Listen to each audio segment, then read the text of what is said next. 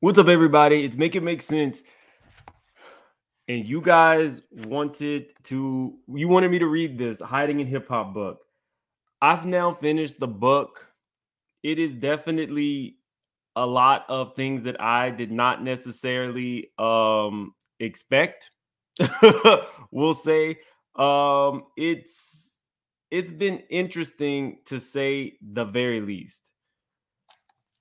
If you guys got to read this book initially with me, go ahead and put in the comment sections. We didn't read full chapters. We just kind of like clipped a few things out. But even in just those clips, I was very, what do they say? You clutch your pearls? It was like, I don't know why he wrote this book. I want to kind of give you a preface for why I'm reading it. We started this because of the Diddy stuff, and I was told I needed to get this book. So I got it. I'm also working on the Erica Kennedy book, and we're just going to see where this takes us. You will be able to kind of ascertain what's going on in this book solely based on descriptions, where they worked, who they knew. But I'm going to let you guys do it. That's part of the... I don't know why he wrote this book. He did say that he was we'll just say addicted to, the boom boom with the coon coon and all that kind of stuff. So we're going to get right into it. We're going to read some pretty juicy chapters. We're going to be going through chapters 14 through 17. And you guys will kind of be able to tell me if you want me to do the whole thing on this actual channel. But without further ado, like the video as the intro plays, because we got a lot to get into. Make it make sense. Could somebody please make it make sense? Person I follow, what is it called? Make It Make Sense. There's a little guy, Make It Make Sense. Are you being nice tonight? A great media outlet, make that make sense. Okay. Shout out to Mr. Make It Make Sense. Make it make sense. You knew what was up. Big Mims. Surfer. Make it make sense. Tell me how you squeeze it. Make it make sense. Tell me about the things that you say. Make it make sense. Tell me about the things in your dream. Hey, let me work out all the things in between. Make it make sense. Tell me how you squeeze it. Make it make sense. Tell me about the things that you say. Make it make sense. Tell me about the things in your dream. Hey, let me work out all the things in between. Make it make sense.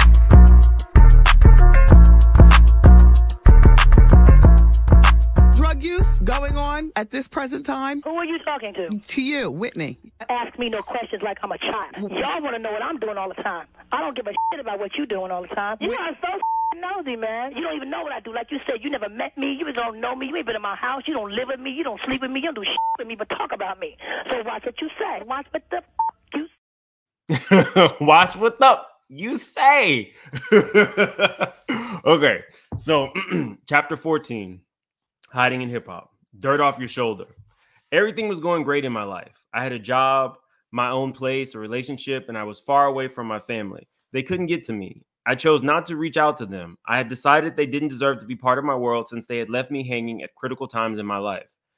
It was nearing Christmas, and our entire department was called into the office of the president of Orient Pictures. We had all filed into this huge office overlooking Century City Mall. The president applauded us for all our hard work as a dedicated team, and then said, Orient Pictures has been bought and it will no longer exist. You will be receiving severance pay at the end of the week.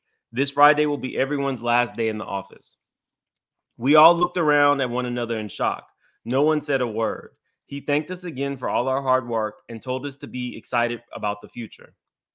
He pulled out a putter from his golf bag, stood up and pretended to be swinging at a golf ball and said, I'm going to get some relaxation and go see my daughter this weekend.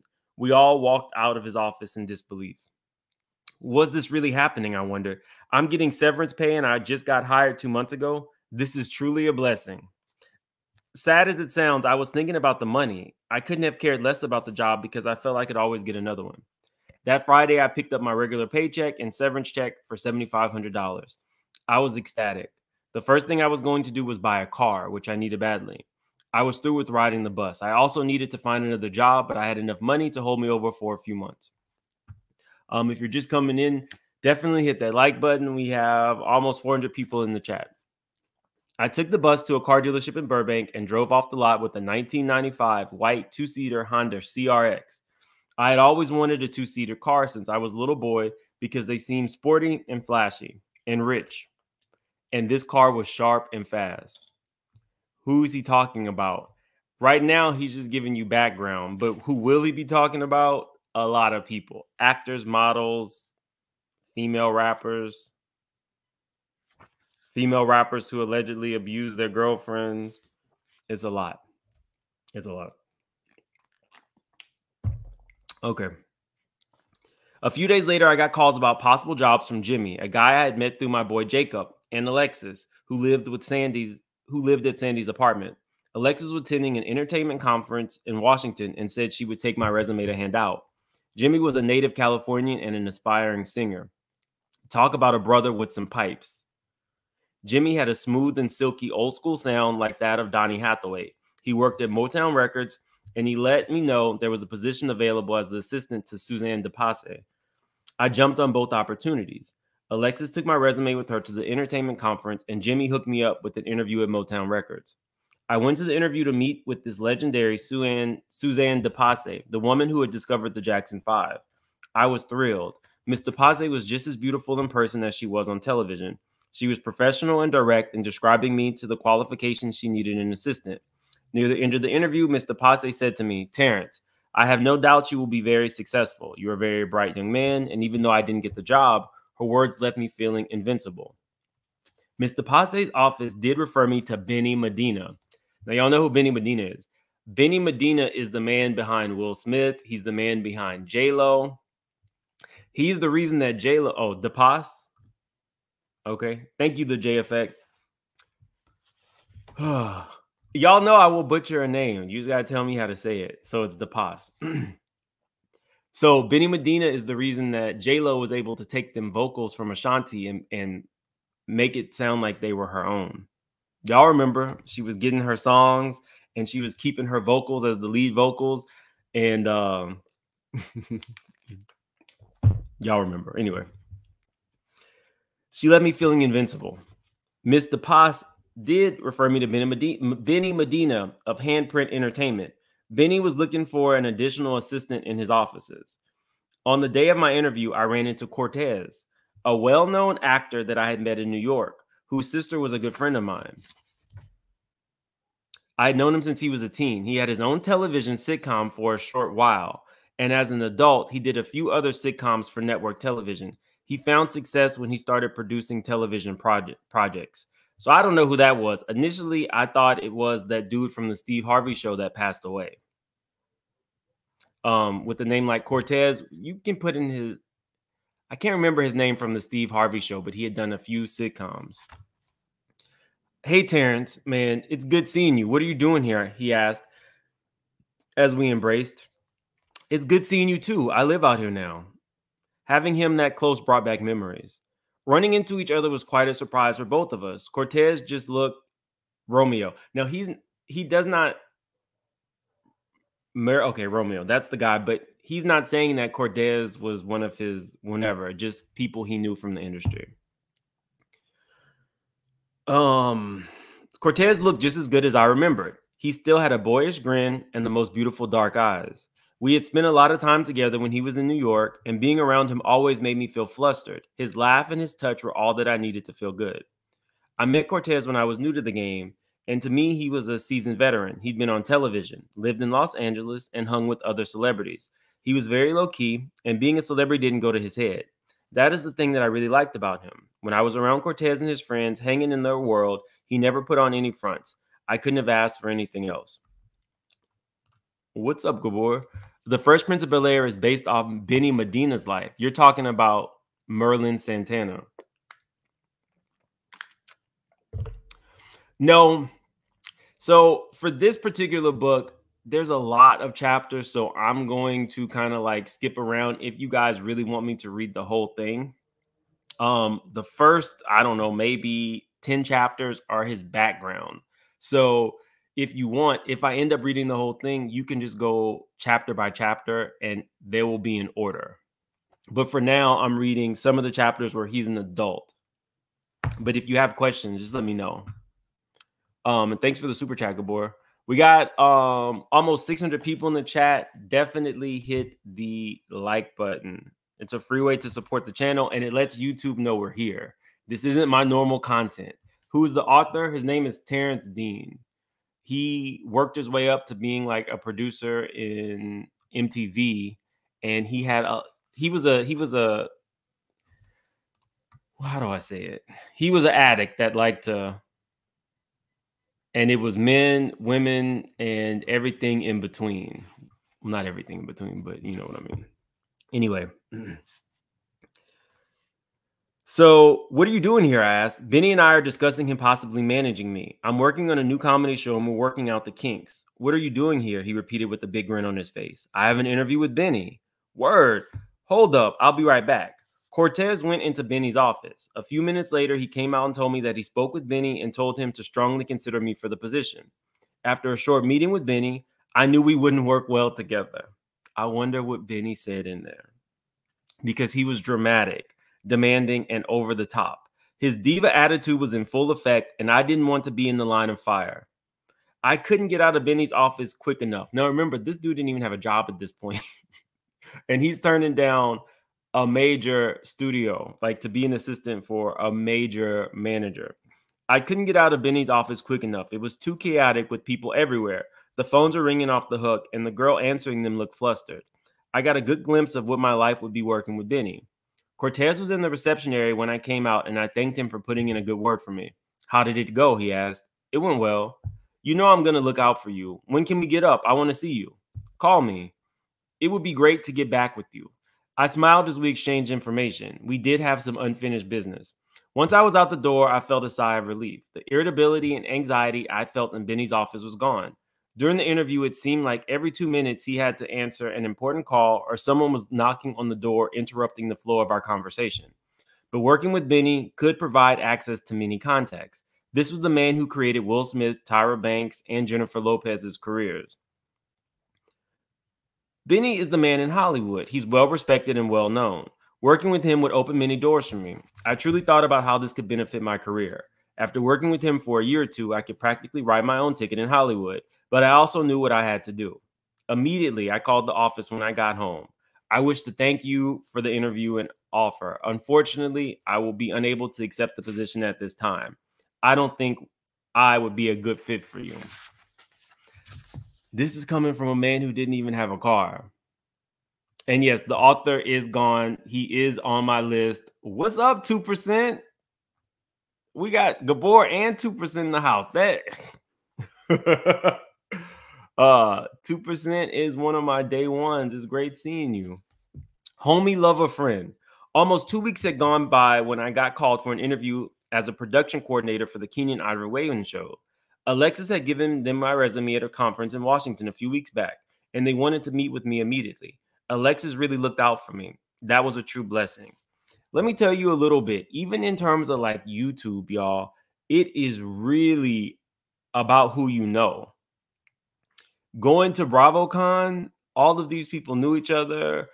I'm talking about like the creators. All these people had like their own podcast and things like that. And they all knew each other and they did not know your boy. Luckily, straight shooters were in the house. We got to talk. We got to hang out. Every time I saw a straight shooter, you can always get a drink from me. But this is the same way. It's word of mouth. They didn't have LinkedIn back then. What they had was, I know somebody who was good, and that's all it took. So your boy's having to work on that. I'm starting from the bottom. But a different kind of bottom than Mr. Terrence Dean. Anyway. Okay. After a few interviews, I landed the job as a production coordinator of an on-air promos for the Keenen Ivory Wayans show. Buena Vista Television, a division of Disney, was producing the show. I was going to be working directly with Keenen to produce promo spots for various markets in the United States. I love the whole Keenen. I love the whole Wayans family. Marlon, Sean, hilarious. Brides, White Chicks, one of my favorite movies. In Living Color, I know those skits like from the back of my hand, and my favorite is The Sister. Kim is absolutely hilarious. I don't know why she did not continue on. I know the family is like $1 billion family, you know, through their movies and stuff, but I absolutely love the Wayans family. Keenan's hit television show In Living Color had catapulted him as a comedic genius.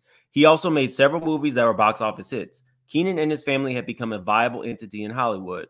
While working on the show, I got to meet his brothers, Sean, Marlon, Damon, and his sister, Kim, who came to the set regularly. Now, I know what y'all are thinking. He's not about to say anything about Sean. Stop it.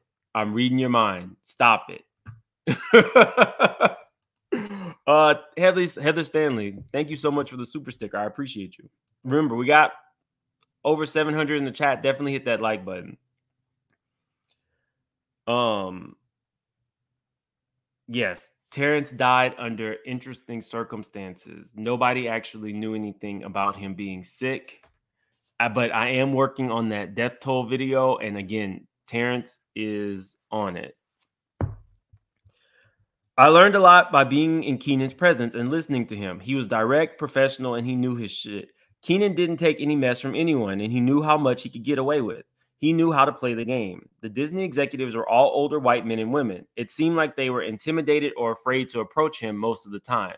Keenan often joked that they would send me, the black guy, to get him to read the promos because they figured he and I had more of a connection.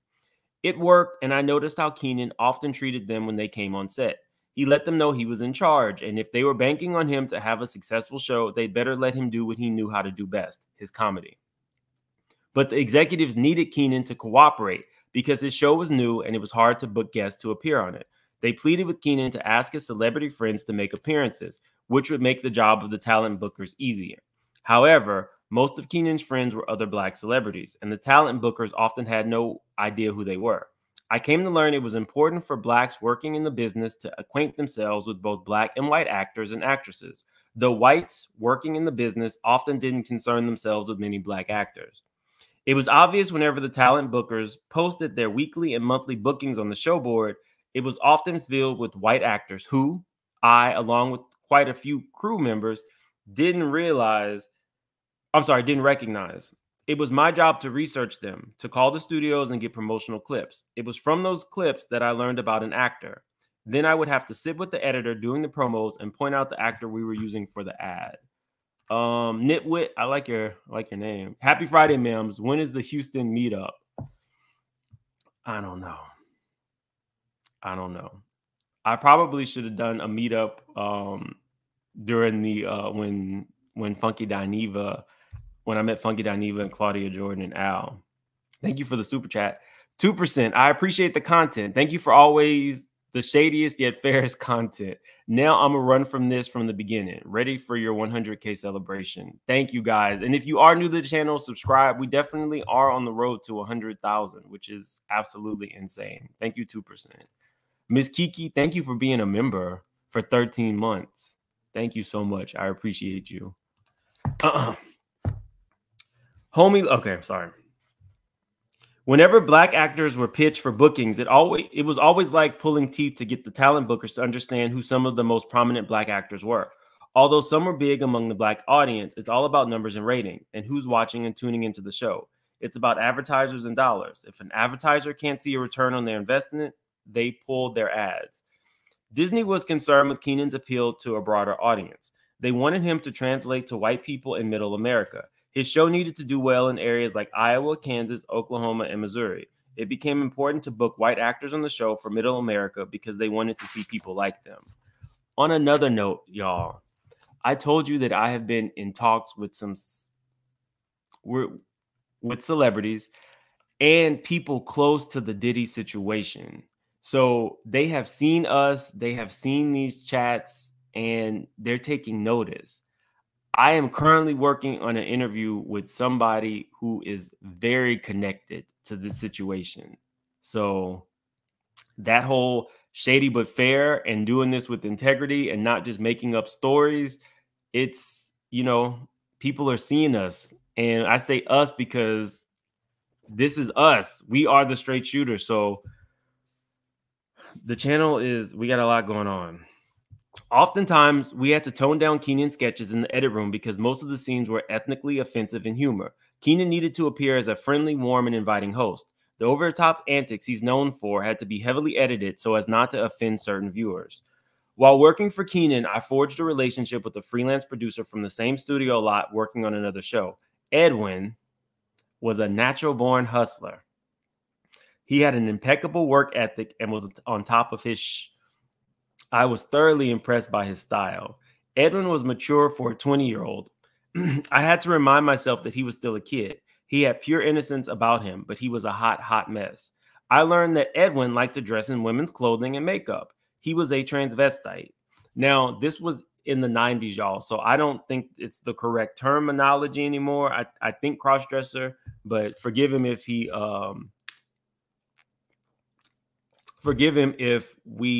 says some things that aren't acceptable today.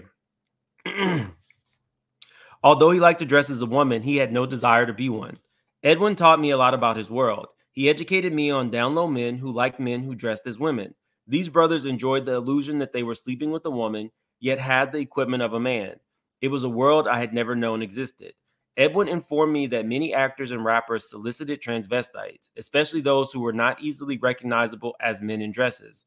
The prettier you were, the more likely you were to date a celebrity, and Edwin was pretty. He had golden brown skin with oval eyes due to his Caribbean, Spanish, and Asian background. What he taught me were lessons I would never forget, and one that I refer to this day. No matter how much you may think you know a person, you really don't know them at all. I also made a lot of friends on the Keenan Show. It was good to be working with so many young Black people who were producers, writers, and key decision makers. We hung out a lot together after work at restaurants to shoot the breeze and talk about the show. People often brought along their significant others, and we got to know one another well. I would bring Kathy to keep my cover. Kathy was his friend and his beard. That's what we would call her today. Although I was close to a few of the crew, I was still not comfortable in sharing my sexuality. I had witnessed how they treated an openly gay coworker. Once he let everyone know he was gay, the jokes began behind closed doors. I didn't want to experience that type of ridicule. It's really hard to keep lying and remembering the lie you tell people. They want to know who you are dating, how long, where did you meet, and if she's the one. Although I had numerous girlfriends in college and a few afterward, I was a single man living in Los Angeles. In a city where beautiful women are everywhere, people will speculate and question why you're not dating. I, along with many of my down-low friends, had girlfriends or cover girls. Cover girls are close friends who don't mind being an arm candy when we need to date for company picnics, dinners, and parties. I had even been to parties and saw down-low men with their cover girls. Most times the women are aware of our sexuality, and it helps us to keep our cover. She understands the turmoil we experience daily when we are bombarded with the questions, what did you do over the weekend? Or how's your girlfriend? I hated going to work on Mondays because I knew the questions were coming. I knew people were not being nosy, but just wanted to be a part of my life. They were genuine in asking me because they wanted to be friends with me, but I couldn't open myself up. It was hard to let them down. It was hard to let down my guard and allow others into my world. It was filled with so much garbage that I didn't want people to discover the trash I was hoarding. Although I never told my cover girl Kathy about my sexual preference for men, I gather she figured it out. Now, y'all, this is strange to me. Even your closest friends, people who you are introducing as your girlfriend and she's being used as cover, you still don't feel comfortable enough exposing that to her because she is not in the gay world. That is crazy to me. That is absolutely crazy to me.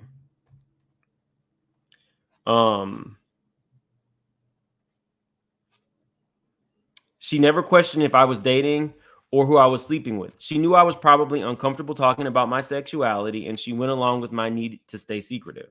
When Kathy and I were at parties, we danced seductively together. We took care of each other. We knew each other well, and seeing us interact, no one suspected a thing.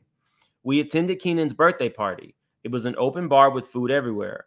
A DJ was mixing the latest sounds, but the main event and center attraction of the party was a huge boxing ring in the middle of the floor. That night, We were treated to a boxing match between two women in bikinis. Okay, yeah, we got almost 1,000 in the chat. Again, this is not my normal content.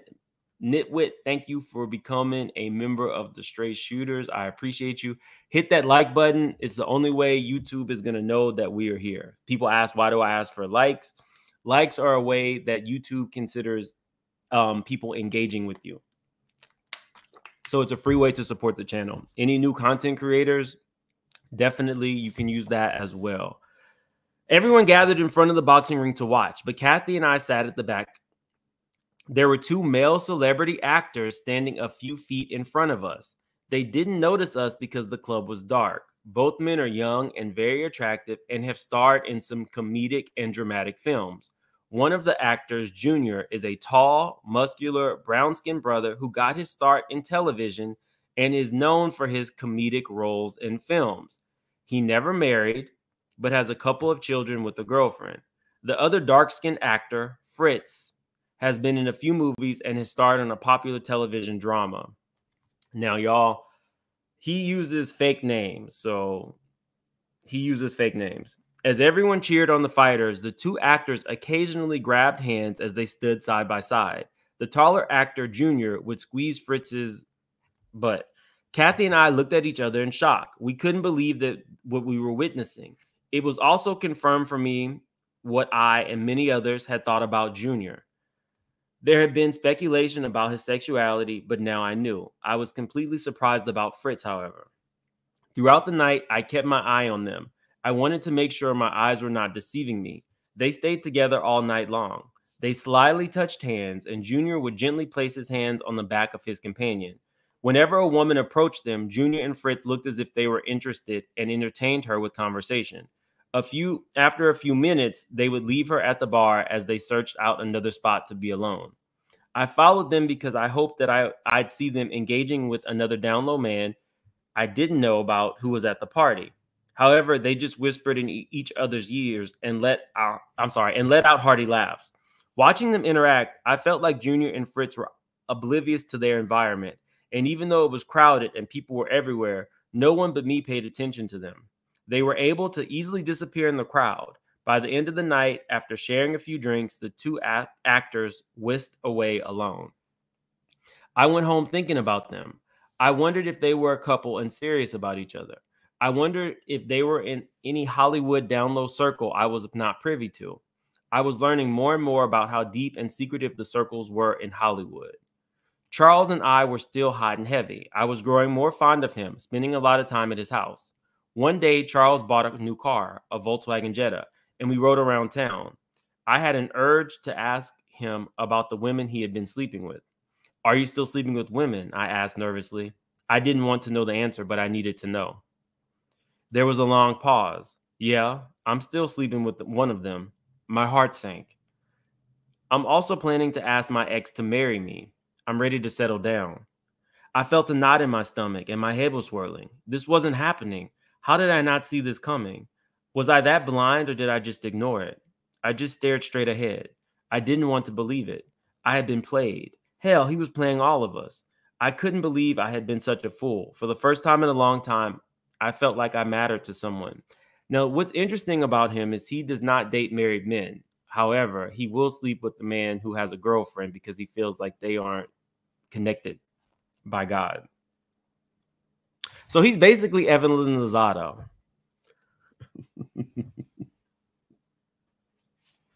Just kidding. Just kidding. Just kidding. I know y'all Basketball Wives fans are going to get me. I just stared straight ahead. I didn't want to believe it. I can't sleep with you anymore, man. Just drop me off at home. Terrence, I'm sorry. I really do like you. It's not like I'm sleeping with any other men. I'm sleeping with a woman. It's not the same. I couldn't believe what I was hearing. He really thought it didn't matter because there were women and not men. Now, here's one thing. We now know that, now this is just my opinion, but the down low man,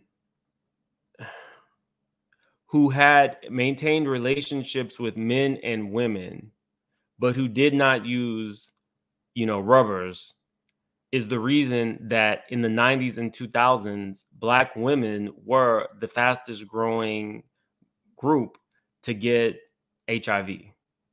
So, some of the things as I'm reading, although I can understand that if he had come out, it would have, potentially destroyed his career.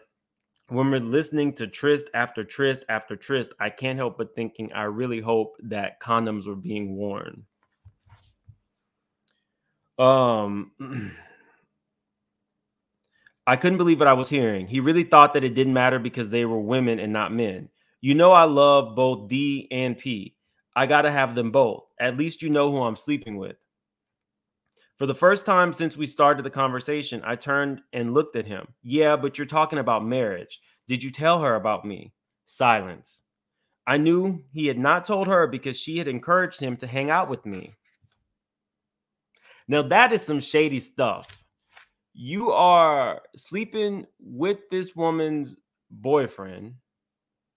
You came after, so it's not like he met her and then introduced. You came after. You are smiling and grinning in this woman's face, knowing that you are sleeping with her boyfriend. It's a lot. It's a lot. I can't be a part of this love triangle. You mean anymore? It's not fair to us. So now you're thinking that if there are 3 people in a relationship and only 2 people know the ins and outs, that woman is the one that is getting the short end of this stick in every way. Unless she was getting it into. Now, if she was getting it into, who knows? Because it looked like everybody in Hollywood was doing something.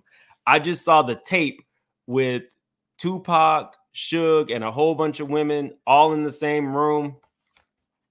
It's a lot. We got over 1,100 in the chat. Definitely hit the like button.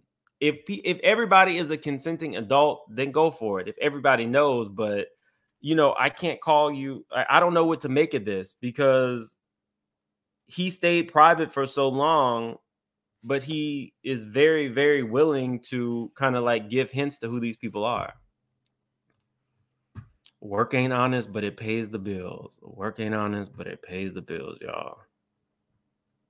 He can't even be trusted, but it is interesting listening to what he has to say. If you are new to the channel, definitely subscribe. We are on the road to 100K. Let me get... Okay. Come on, Terrence. I'm really sorry. We can work this out. You don't have to be so irrational about this. Charles said as he pulled in front of my apartment building, just give me another chance. In my rationality, I think I'm making the best choice. Go get married, Charles. As I walked up to my front door, he came up from behind me and made several attempts to come into my apartment. You know how hard our lifestyle is. I really do want to be with you, but we can't be together like you want. Do you know what I want? You want a relationship, but isn't that what I'm giving you? Don't you like what we have? Ain't that some... You are telling this man that you're about to get married to this woman, but I'm going to keep you as basically just my booty call. You really don't get it. I have real feelings for you, and you're not sure what you want. I do know what I want. You know we can't be together in the way you want, Charles. The world is not ready for men like us. We have to be discreet. We can't be open about ourselves. I don't want people in my business. I don't understand why I can't have you both. I can't help that I love P. I can't help that I still have feelings for women, don't you? Yeah, I do, but I'm not leading people on. I'm not playing with other people's emotions. Now, he lied, because at this point, he wasn't sleeping with no women. He was sleeping with a hell of a lot of men. Let's just go inside and talk about this. He smiled at me seductively. I knew this game. I had played it with him before. He figured was the best way to resolve the argument. I really care about you, but you can't come in, I said, stepping inside my apartment. You coming in here will only lead to... Just go home. I'm for real. I'm not joking. When I closed the door, every part of my body was screaming. What the hell are you thinking? Do you really want to give this up? Even though I wanted him to leave, a part of me hoped he would knock on the door. If he pleaded a little more, I would have let him in and we could have talked about it. But Charles walked away. So you were playing cat and mouse. This was basically the Brandy Monica song, The Boy Is Mine, and Monica won. Brandy's over there looking, hoping, back at the door. Okay, they're going to knock. He didn't knock. This man didn't knock because you were basically a booty call. He builds up these relationships in his mind. He is very in his head as it pertains to everything about his life. However, at this point, he's just like a production assistant. He's not like leading a department or anything, but he's still that scared that he only wants to have relationships with men, but he's not realizing that just having, the nookie is not an actual relationship. That's how he's built these things up in his head. I kept picking men who put me second to everything else in their life. Perhaps I didn't love myself enough to let myself be put first. I never thought of myself deserving anything because I didn't come from anything. Now, that is true. It was sweep season, and I began to work longer hours at the Keenan Show.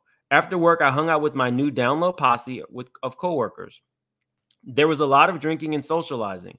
I loved it because it allowed me to numb and forget everything else happening in my life. One morning, I was running late to the set because I'd overslept from partying the other night. I was rushing to get to work and traffic was heavy. I was at a light making a left turn on Highland and Wilshire when an F-150 truck crashed into me. I woke up to firefighters, policemen, and paramedics surrounding my car. I couldn't move. The ambulance rushed me to Cedars-Sinai Medical Center on Beverly Boulevard, where they kept poking and prodding every part of my body. I was in serious pain and thought something was definitely broken, bruised, or hanging by a limb. But the doctors found nothing broken or bruised. Miraculously, I didn't suffer any broken bones. They worked feverishly and took several x-rays to figure out what happened to my back and why I couldn't move, but found nothing.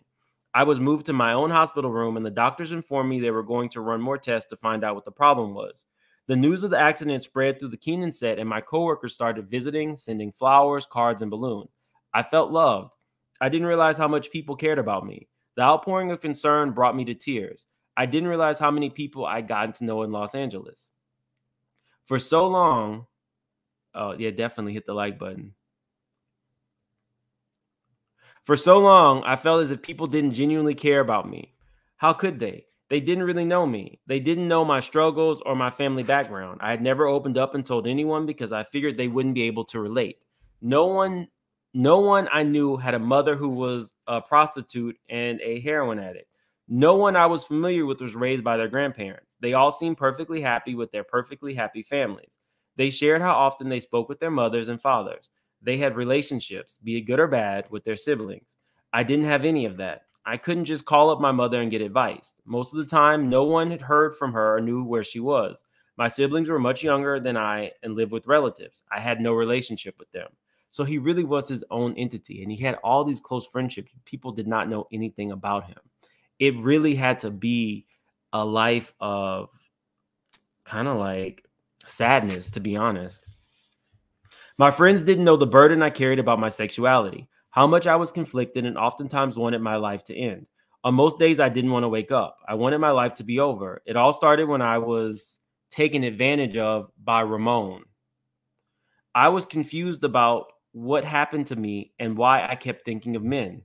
Every time I heard the pastor lambasting gays, I wanted for my life to end. Then I wouldn't have to deal with my sexuality. I wouldn't have to struggle and try to be what everyone thought I should be.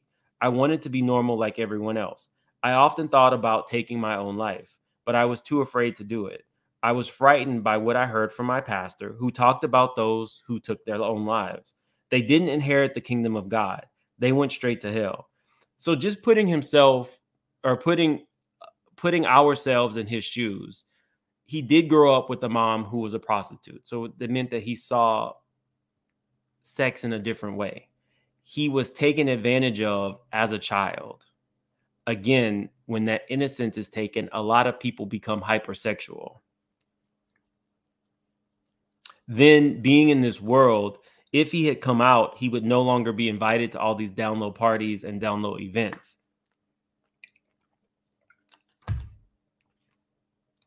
And then he was religious to some extent, and he was told he was going to go to hell.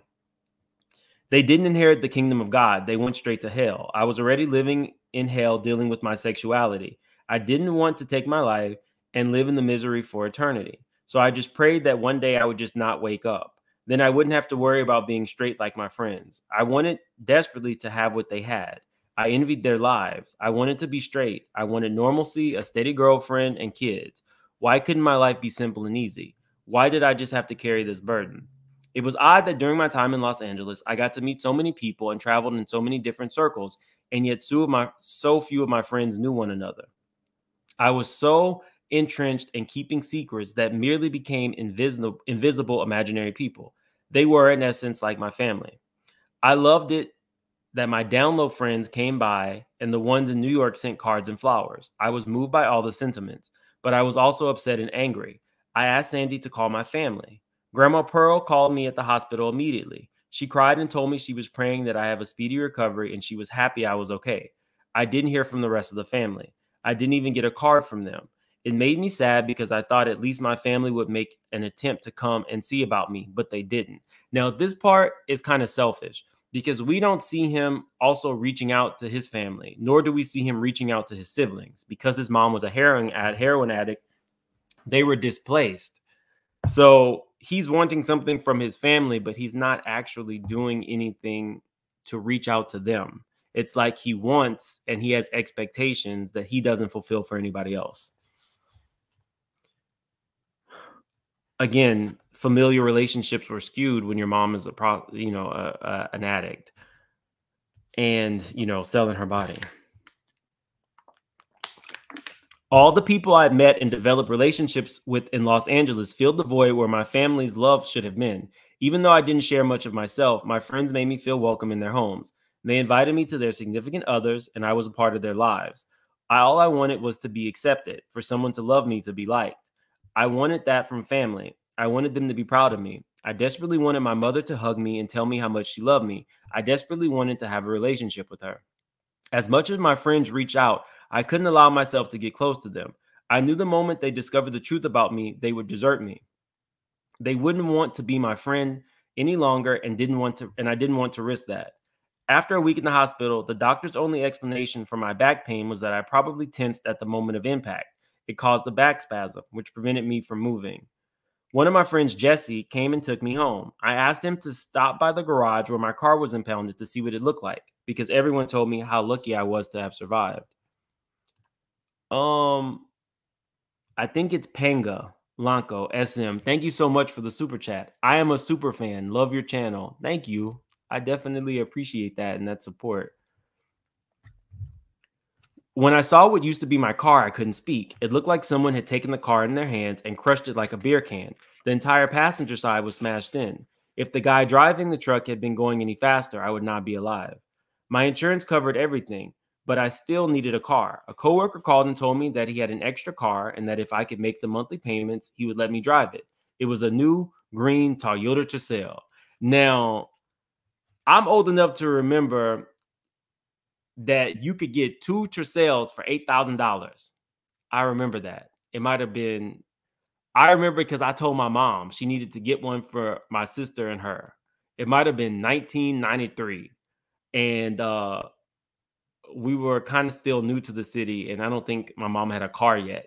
And so I just wanted her to get a car. And I was like, I was super young. But I was thinking, I saw this commercial, you could get 2 Toyota Tercels for $8,000. That means when my sister's taking me to school, she'd have a car. And that means that my mom would have a car. So we wouldn't have to walk to the grocery store. Oh, can't believe I remember that. Okay, the green Toyota Tercel. Where is it? It seemed like no matter what obstacle, tragedy, or pitfall I faced, a blessing always occurred, which drew me closer to God and made me want to learn more about myself. It was important for me to discover and know that I was a child of God and deserved greatness. Yet sometimes it was hard to know what greatness is when you feel defeated and beat up all your life. For the next couple months, things seemed to be going smooth. Then in April, I arrived on the set and noticed people seemed different. There was no audience. There was no audience lined up for the taping of the show, and the crew was not buzzing around as they normally did when we were taping. The show had been canceled, and that was it. People had to pack their things and leave the set. Everyone was disappointed. There were no warnings or indication the show was in trouble. This was my first introduction to the television business, Hollywood style. Where is it? Shows get canned without any warning. People show up for work one day and are out the next. That's the nature of the beast. But one of the Download brothers set me up with a job handling production for Warner Brothers. Film Message in a Bottle. Now, y'all, this is where he drops some serious hints. And I don't think I'm going to have to say too much. And I'm nervous. The film was Message in a Bottle, starring Kevin Costner, Paul Newman, and Robin Wright Penn. It was a month-long job, and it paid really well. The job was on a ranch owned by the studio and not on the lot, but it was cool because the parking pass they gave me allowed me access to the lot at any time, and I was able to visit some of the brothers when I was not too busy at the ranch. My job wasn't bad at all. I would go by the production office in the morning to pick up the scripts and take them to the ranch. I only needed to make sure the actors had their scripts and other necessities for the table reads. The readings generally lasted 5 hours a day. One of the demands on the table reads was that all of Paul Newman's own products had to be available for the cast to eat. Y'all, okay, so Paul Newman is known for his salad dressings and all that. He made sure that it was not only in his rider, but everybody else had to eat his stuff on the set. Each day I had to refresh and restock the refrigerator and table with Newman's own goods. The cast would generally arrive around 9 in the morning and finish right after lunch. Once they were done, I would head to the lot and meet up with some of the Download brothers who worked at the studio. Sandy was also on the lot. She was working on a new movie that had some major stars in it. The lead was Lucas, who was a mega star. No matter what film project he was attached to, it was bound to be a box office smash. In Hollywood, he is considered a golden boy and very bankable. However, there were already many rumors swirling about his sexuality, and even though he married, it was hard for him to shake those pesky gay rumors. "You're not going to believe this," Sandy said when I called her. "What's going on?" "Well, the crew is taking bets on Lucas." "What type of bets?" "Since we've been filming, his boy Kareem comes by every day, and they go into the trailer while we're shooting." "So what?" I said. "No. Kareem comes by and they're up in the trailer doing their thing." "The thing? "Yes, the thing," she laughed. Kareem, a leading sitcom actor, is married to an actress. They both have appeared in movies, but Lucas is the breakout sensation. His boy Kareem, however, found success in television as a leading actor. The crew's bet was based on how often Lucas's boyfriend would show up and how long he would stay. It was like clockwork. Kareem arrived each day at the same time and went straight to the trailer for hours on end, but the bets grew larger. When I moved to Los Angeles and got into the Download world, our circle was talking about the Download circle Lucas and Kareem were in, and which I wanted to be a part of. But it was hard. It was a hard nut to crack. They were superstars.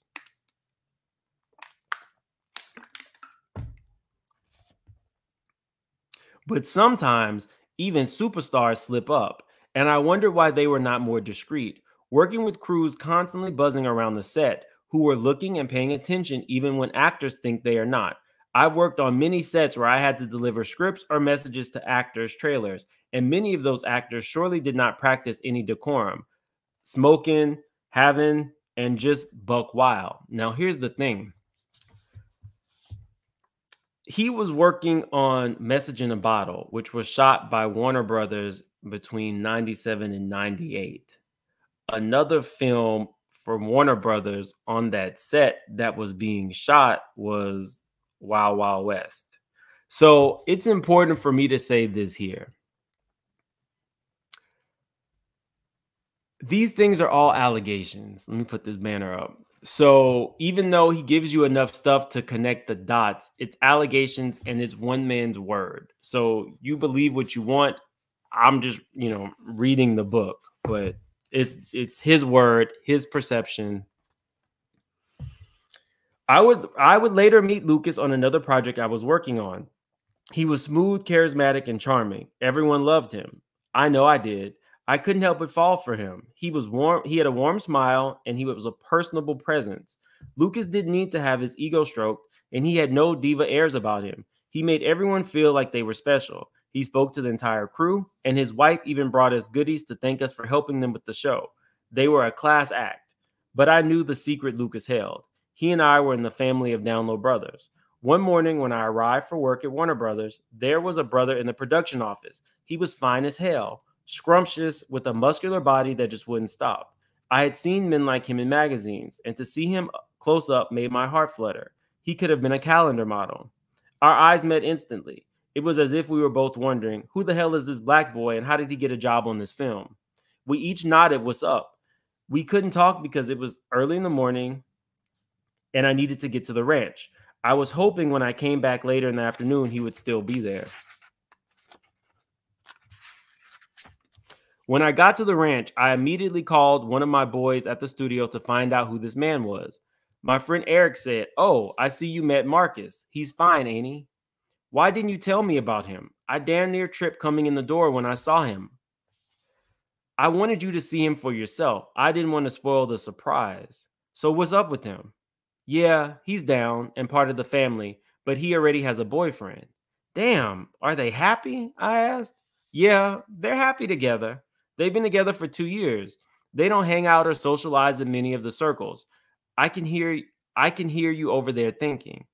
We both laughed.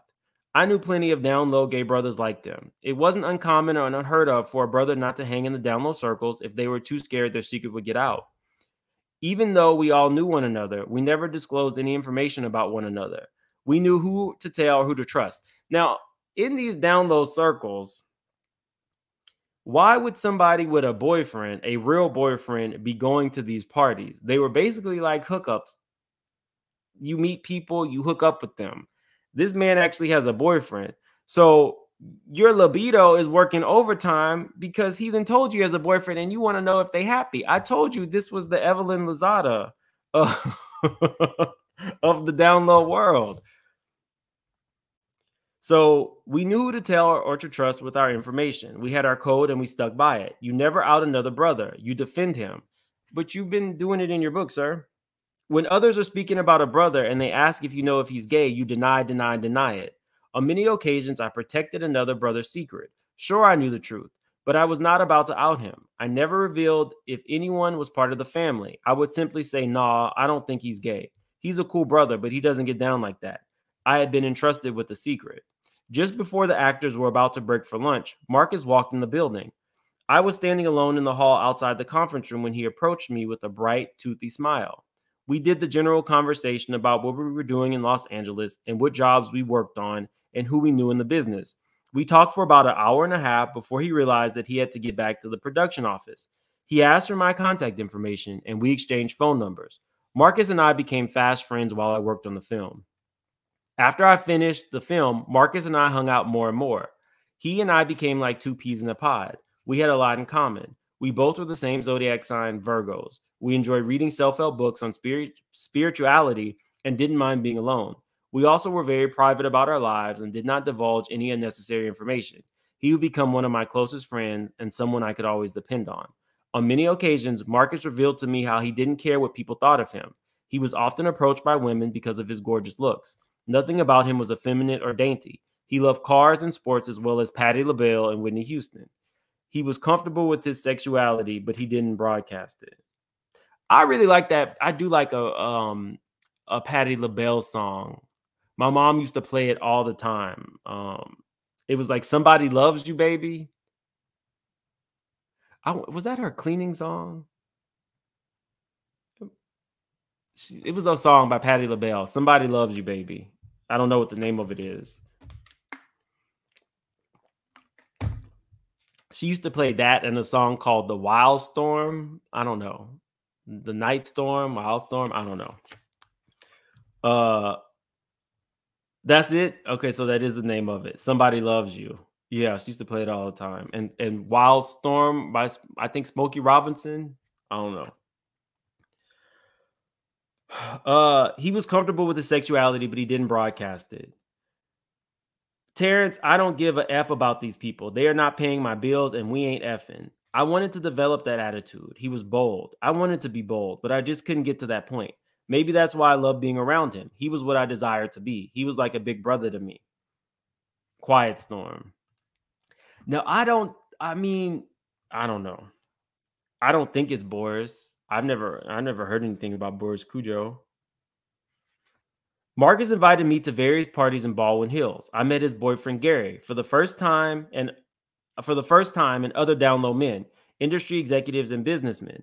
These parties were my entree into Los Angeles down low brothers with money. Most lived in mansions in Baldwin Hills and drove BMWs, Mercedes, Lexuses, and Range Rovers. They were wealthy, held positions in the community, and were involved in church. They seemed perfectly happy. I even dated one for a brief moment. I love being around Marcus and Gary. It gave me hope that two men could be in an emotional and intimate relationship. The way they cared about and supported one another was inspiring.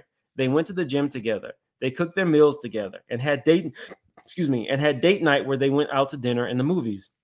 They were affectionate toward each other, kissing and hugging, and Marcus would often playfully grab Gary from behind and nibble on his neck and ears. I love you, baby, he would say. Gary invited me to join them at his mother's home for Thanksgiving. His mother had a full spread on the table. The way Marcus and Gary interacted with everyone was so intimate. The family members completely comfortable with their relationship, and they all laughed, talked, and seemed to have fun. It made me long for a relationship like theirs. All of the down low men I met seemed jaded to the idea of being in a relationship. They felt like all men cheated. Now, sir, I got to call you out on this because you're dating down low men who are open with you about having girlfriends. Now, he says he draws the line at wives, but if they're cheating on their girlfriend to be with you, why would you think that they are going to leave their girlfriend or stop cheating to do something with you specifically? They were lying and cheating to the women they were with. They were deceptive and leading their women into believing that they were heterosexual men who were in love with them. Down low men know themselves better than anyone, and if they know they cannot be in a committed relationship with a woman, then they sure as hell can't be committed in a relationship with a man. So you guys tell me, because these book readings, it's an hour worth of talking. It's not easy. Are you guys enjoying this? Because if so, I can definitely continue doing these book readings for you. The book is not like super long. I read it in a day. There are a lot of more juicy, I guess, tidbits. Let's see. Okay, so you guys do want me to continue reading it. The reason I'm not going to read any more chapters today is because I'm still working on that Diddy death toll video. And y'all, it's up to a lot. I'm having records pull. What time period is this in? This is in the 90s to early 2000s. So right now, he's still in the 90s. It's a lot. And it's a lot of, there's one girl that I want you guys to hear about. It's a female rapper, but I couldn't figure out who they were talking about. But she had, hits. There's a lot of male singers, people who are in groups. Diddy is mentioned quite a few times in this book, but he's mentioned by name. So, okay, so you guys do want me to continue reading this. Okay. The Diddy death toll count is way over 20 people. It just keeps growing. So that's why it's taking me so long to put together this list. And I'm not saying that Diddy took all these people out. I'm just saying people around him just don't seem to make it past 50 or into their 50s very long. So I'm going to keep going with it. Like the video. If you are new to the channel, please subscribe. We are definitely on our way to 100K subscribers. We're actually very close to 87,000 right now. So thank you guys for being here. I will keep doing this. If I can finish that Diddy video, I'll do it tonight, but it's a lot. It's a hell of a lot. And I'm also working on Erica Kennedy's book, which is extremely hard to get. So we might be doing more book clubs. Let's see. Messenger from the Spiritual Army. I must see you on television and YouTube Sav Woa. Fair, you need to be everywhere. Oh, thank you. Your show is great. I try. I definitely try, and I appreciate the support. And also, thank you for joining the membership messenger for the Spiritual Army of Angels. Thank you. Thank you guys for being here. The libraries do not have them. The libraries do not have them, y'all.